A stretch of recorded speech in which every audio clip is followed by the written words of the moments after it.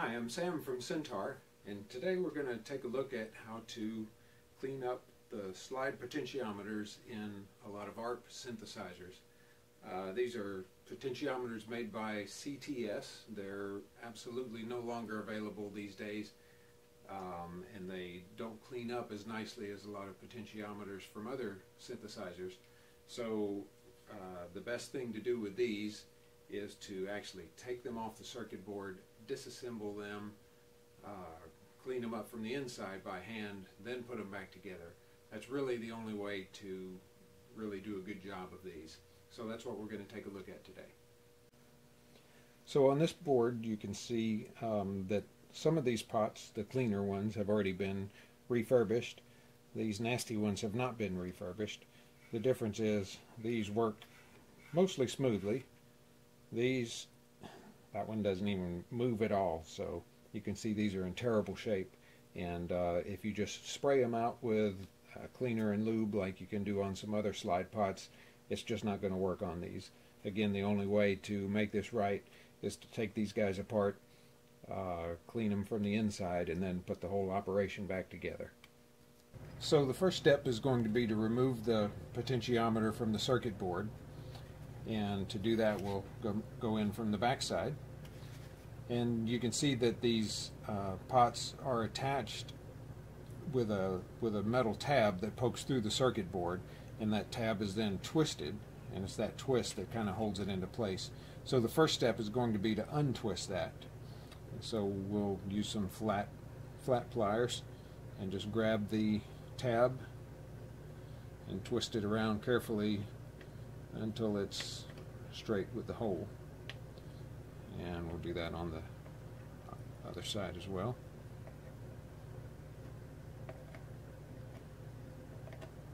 Now the problem here is that sometimes a little bit of that tab will remain poking through. You can see maybe right there that there's a little bit of a nub there, and so we're just going to cut that off with some wire snips, and that should make it easier to pull this through the circuit board. So we'll just cut off anything hanging on there, and then once that's done, we'll want to desolder the pot from the 3 points that it comes through the circuit board, and for that we're going to use some desoldering braid.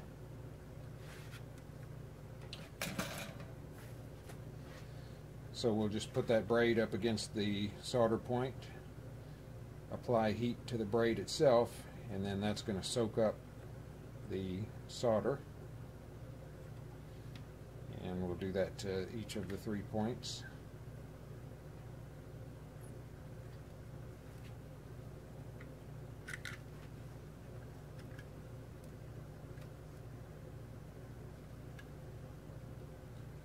Just let it get hot enough, and then the solder just magically goes right into the braid. Might have to hit them a time or two just to get all the solder up. And then if you just kind of bump each of the leads, you can see if it's actually loose from the board or not. And so now we'll try to pull this pot off, and looks like we still got some of the nub. Oh, put your eye out there. Alright, so now we can probably grab that with the pliers and start to push the pot through the circuit board. What we can also do is get a flat screwdriver, and you can gently pry up from the bottom if you have a good place to do that, and start to work this pot out of there.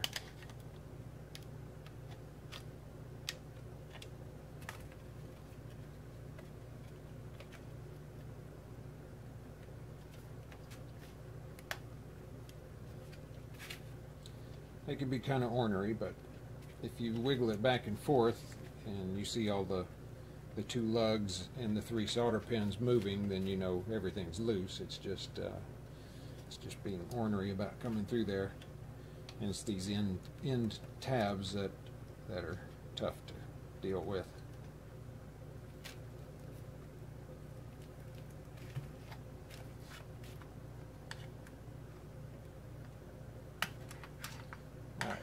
get it pried up.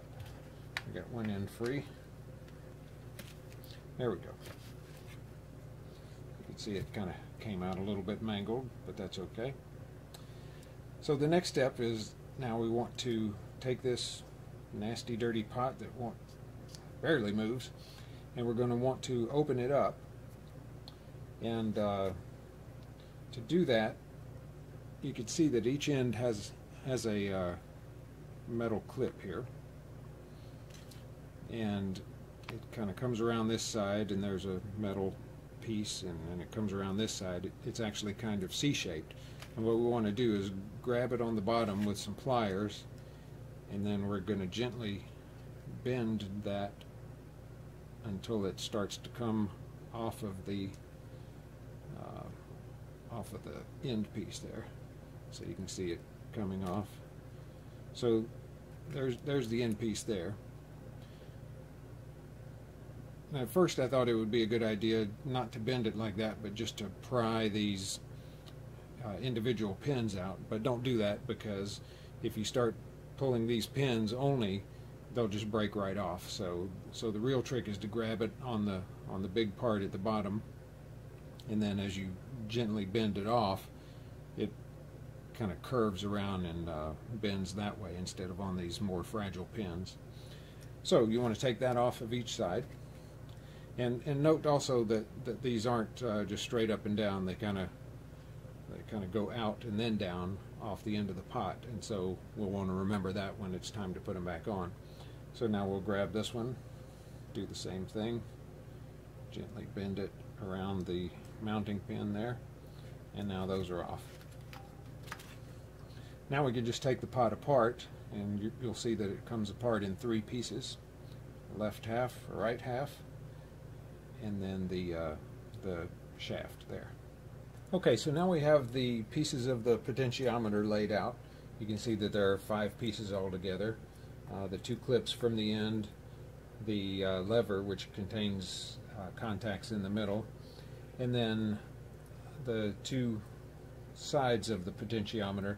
This side with just 1 solder pin down, this just has a piece of metal there that the contacts on the shaft rub against, and this side has a piece of resistive material that runs the length of it, and the shaft slides the contact along that material. So wherever there's gunk and goop and dirt, it's going to degrade the workings of this pot. So we want to get this surface clean, we want to get that surface clean, we want to get the contacts on the shaft clean, and then the last thing we want to worry about also is we want the pot to work smoothly. So we'll get into doing a little bit of lubrication of that later. So we're gonna do this cleaning with a Q-tip and some rubbing alcohol. We'll just dip the Q-tip in the alcohol, and the first thing I like to hit is the contacts on the shaft itself. Just give them a gentle rub and get off any oxidation or nastiness. And then, using the same Q-tip, I then clean the resistive surface of the potentiometer. Just rub it back and forth and get all the goop off. That one doesn't seem to be too bad. And then, while I've got that same Q-tip, I'll just then clean off the upper surfaces. This is where the lever slides, so we're going to want those clean and just get off any residual goop. And the top surface also. This has a lot of stuff built up on it, and that's going to grab when you try to slide that pot, so we want this surface nice and clean and smooth. You can see that got a lot of goop off of there. So now I'll take the other end of the Q-tip, get it in the alcohol, and I'll just swab this metal surface here, and then I'll also clean the rest of the insides of the pot You'll notice that the first thing I hit with the clean Q-tip is the electrical surfaces where we need good contact, and then after that I'm just kind of tidying up, so I'm not so worried about electrical contact now. I'm just getting all the goop off the other surfaces.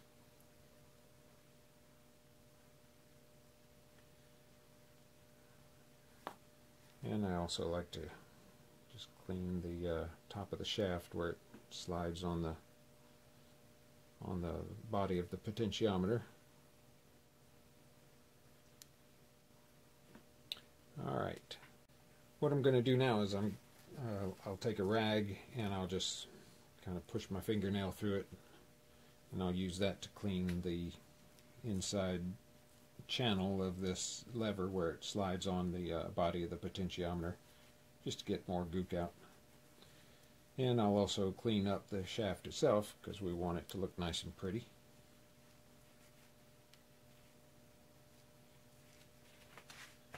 Okay.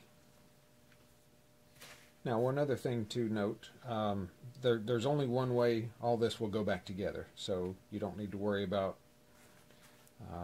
if it goes this way or that way, because the shaft only goes one way on here. And you'll see the middle contacts, there are two wide ones on one side and two that are close together on the other side. And you can see from these parts of the potentiometer how they go. The close ones go onto the black resistive surface, and the ones that are more spread apart go onto the silver conductive part there.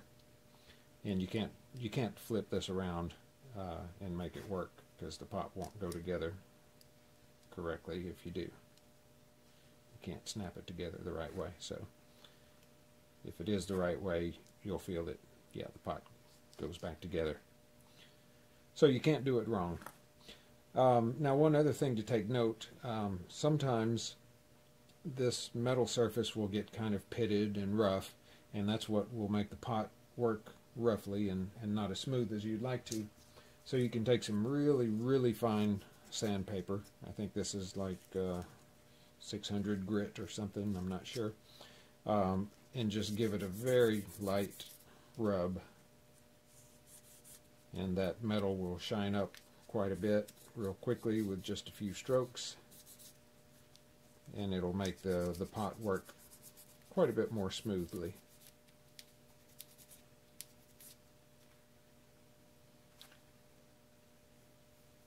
So that feels good. So another thing I like to do is just scrape all the goop off of here. I think this has peanut butter and barbecue sauce and no telling what all on this potentiometer, so may as well get rid of it.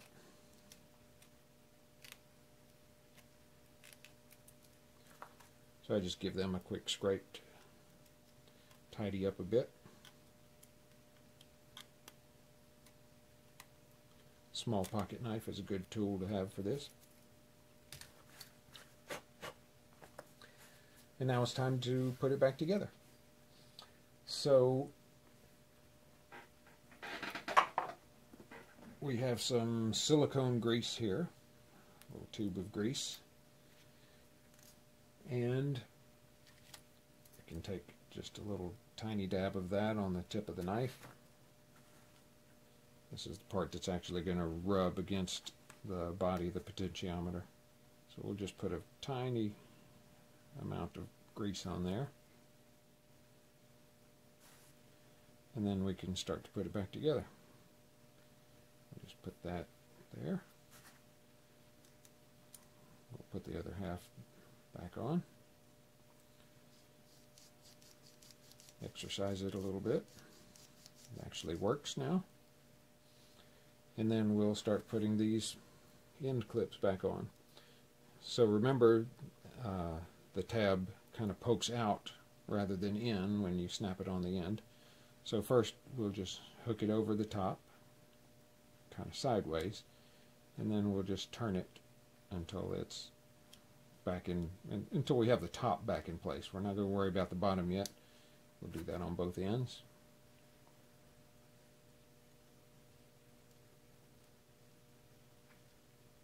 so now the pot will stay together. And now it's good to have two pair of pliers.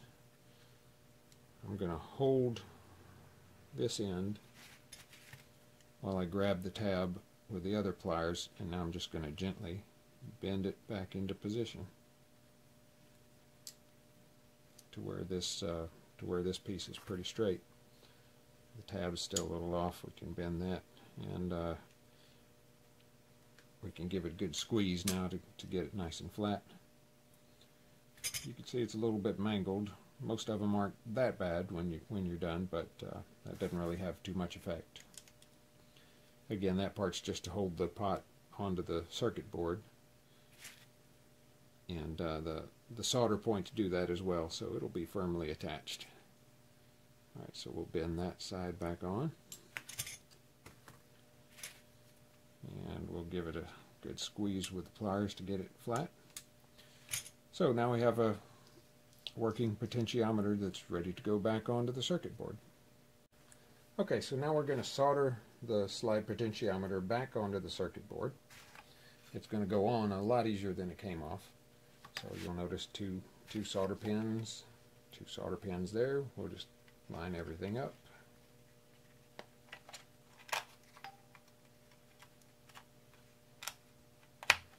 And snap it back into place. And now we'll do the same thing we undid a while ago. We'll take the metal tab and we'll twist it slightly. And while I'm doing that, I'm pushing up from the bottom just to make sure the potentiometer is firmly seated. And I only twist them about 1/8 of a turn. These are twisted more than 1/4 of a turn, which, I don't know, seems like there's more chance of breaking them that way. So once we have them twisted, the pot is securely on the board, and now we'll just solder the 3 pins back into place.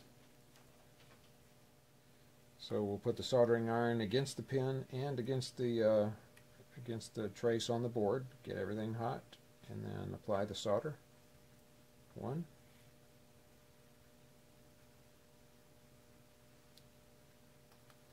2,